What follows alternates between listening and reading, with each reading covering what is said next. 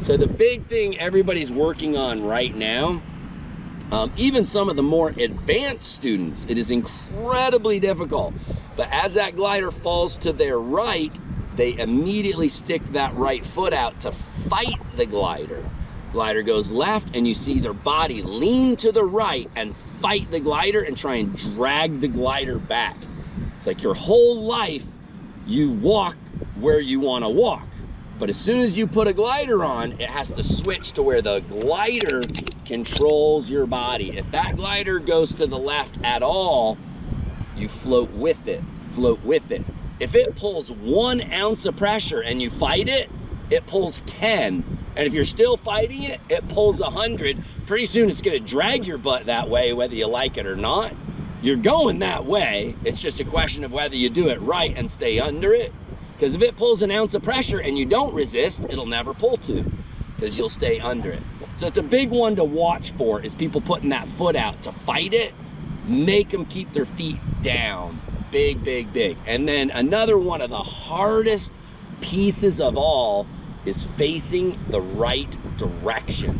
Because when the glider falls left and starts pulling, their natural reaction is to turn right away from the glider and fight the glider. So their body starts facing that way as the glider falls that way. And you'll see it clear as can be as it goes that way, because it's kind of the intuitive thing to do, which is backwards. So if your glider falls left, it's gonna kind of yaw left, like this. Your body needs to fall and turn with the glider.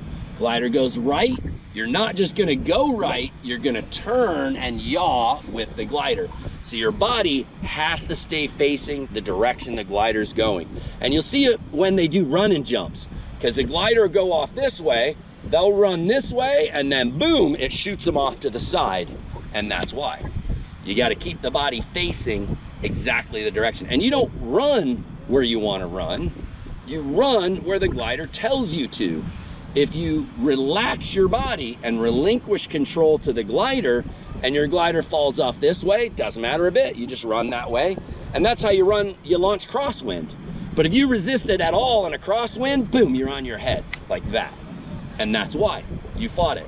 You fought it when it pulled 1 ounce, so it pulled 10 pounds, and boom, with a motor on, you're going down. So that's the big thing. It's kind of the last 2 pieces everybody's working on. Because when they go to fly the motor, it is absolutely critical that they stay under the glider. Do you see how many people, when they put the motor on, lose control of the glider? Because they're so used to fighting it, and now, all of a sudden, with 70 pounds on their back, they can't fight it. They're not strong enough. And so, boom, they lost control because they were fighting it the whole time when they didn't have the motor. Same thing with the direction. If they run the wrong direction, boom, glider falls, rips them over, or they lose control of the glider. And it's like every time you put a motor on someone's back, that's exactly what happens.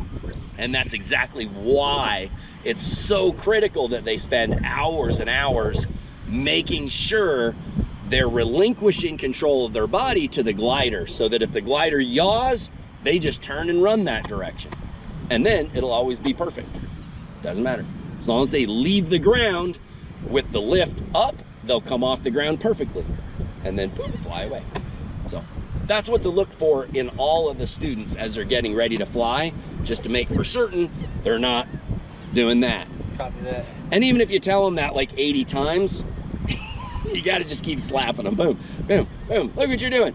And another thing is, if you actually tell them to stall the glider, stop and watch. Because when they look at other people, it's blatantly obvious when you show them everyone else doing it. And then they're like, ah, and it kind of helps them see it and understand what they're doing, is to show pretty much everybody. I mean, look, his glider's to the right, boom, his right foot's out fighting it. It's like it becomes, you know, that's like the automatic response that's backwards.